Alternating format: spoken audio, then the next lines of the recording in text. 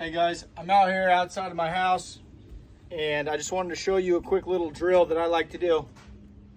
So you take your paddle, you get your ball, find an even surface anywhere. It could be at the park, it could be on the side of your house, it could be down the street. Okay, you're in your ready position.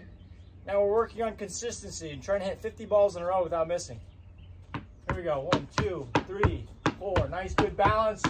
We have the right grip. All you're trying to do, keep the paddle level, hit the ball out in front, and as you do it, if you can move your feet, you're going to push off your back foot, and the goal here is to step at the same time as you hit the ball. Step, hit, step, hit, step, hit. And now I'm not relying on doing too much with the paddle, I'm actually just relying on my movement. I'm pushing off my back foot, and as I do that, my paddle is moving with my feet. So you can't see my feet right now, but my feet are moving with the paddle.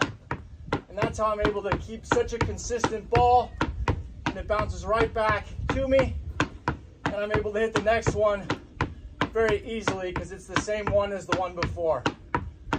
With very little in between. Almost identical shots. And I don't know how many that is, but it's easily 50.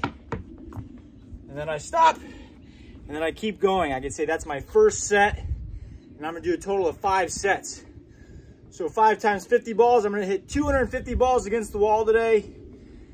And I got my buddy training here with me. About to go work on some boxing.